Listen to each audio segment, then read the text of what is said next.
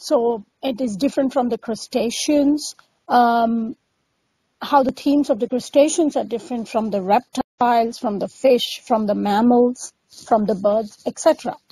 So, in a way, let us put it like this. Earlier, when, let's say you were taking rubrics, yes, and when we took the rubrics, you could, with a group of rubrics or a selection of a group of rubrics, come to a repertorial totality. And with the repertorial totality, you could give Cantharis, which is an insect, or you could give Sepia, which is a mollusk, a cephalopod, or you could give Lactifloratum, which is a mammal, cow, or you could give Tuberculum bovinum aves, which is tuberculinum from the birds, or you could give Medusa, yes. So you could give different groups from the repertorial totality. Today we have worked through understanding the repertory, materia medica, and the natural history of the animal, and finding a much more deeper source pattern of all these different animal remedies. And therefore, what I want to present with is very strong characteristic themes, and along with the inclusion of materia medica and repertory, so that you can, from the themes, very clearly in your patient distinguish a mollusk from a jelly, from a crustacean, from an insect. You could differentiate a mammal, a reptile, a bird, etc., fish, etc.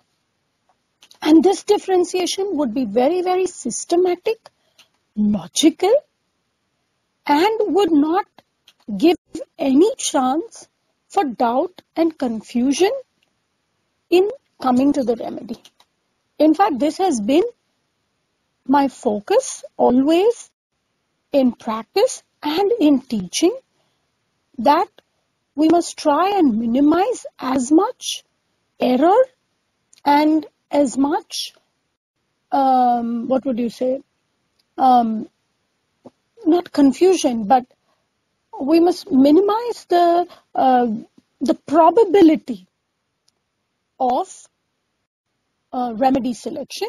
And in fact, the remedy selection must not be, I'm not sure, maybe these rubrics are covering, maybe these themes. No, it should be, this is the case, this is the core pattern of the patient. It completely coincides with this animal kingdom, under the animal kingdom, this particular subclass, let's say reptilia, under reptilia, let's put crustaceans, because I'm going to be teaching crustaceans.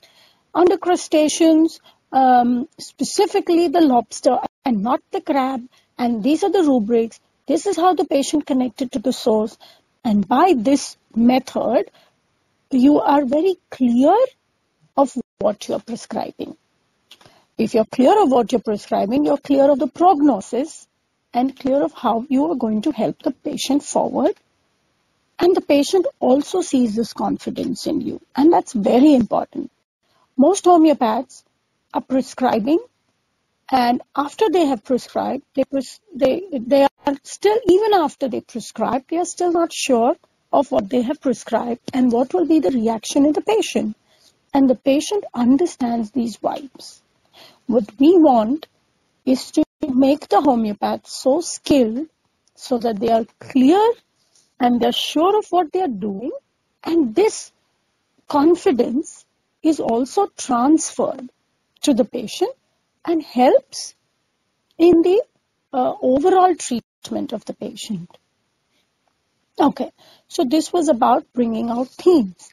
Now, I'm going to be also giving you specific themes on the fish remedies in these 2 days, because we've done some work on fish remedies. It's a group which has hardly been explored. So I will also be showing you some cases from the fish kingdom, sub-kingdom, sorry.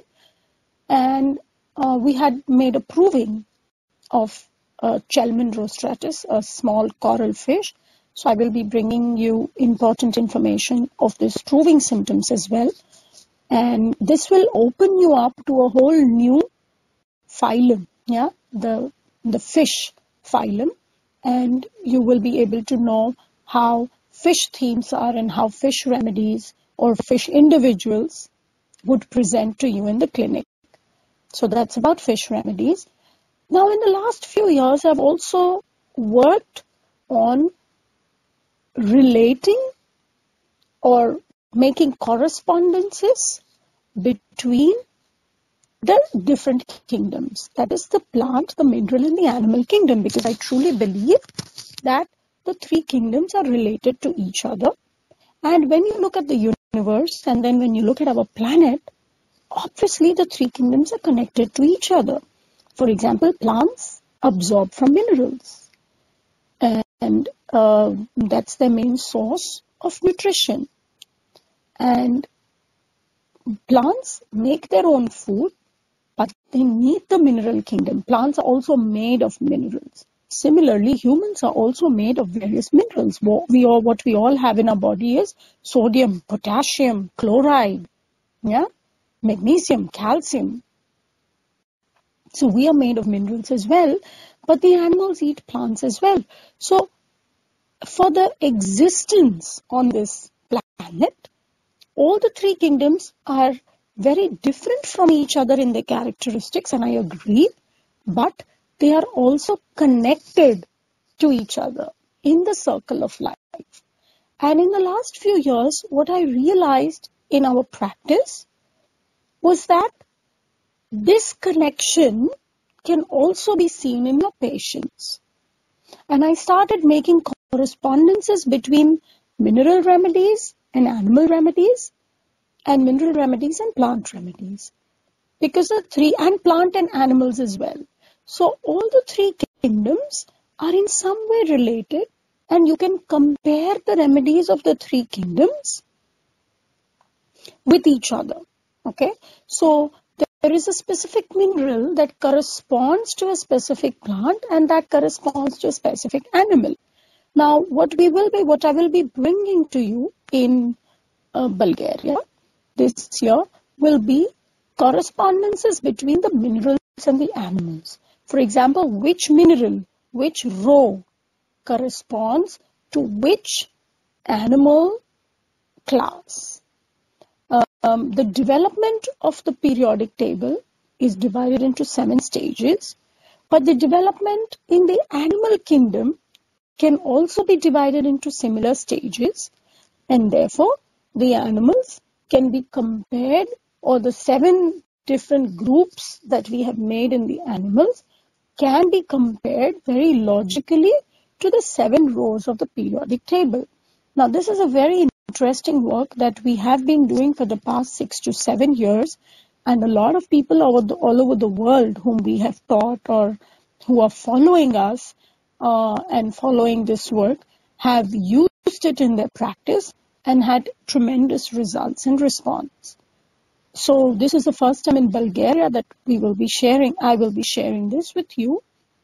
I've often been to European countries, the other like Germany, England, Belgium, and many more. I've also been to Hungary and Romania, but this will be the first time that I will be, and some of the Bulgarians who have come to India or who have traveled to Vienna or Romania mainly have seen some of my work, but this will be the first time that I will be presenting 2 days of intense work, especially for all the Bulgarians. And I really look forward to meeting all of you.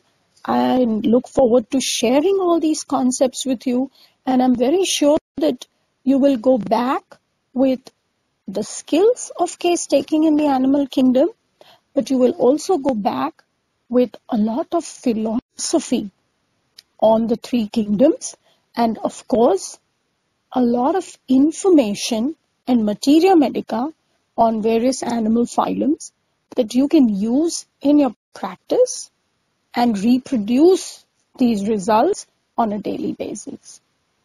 So I really look forward to seeing you all, and all the best.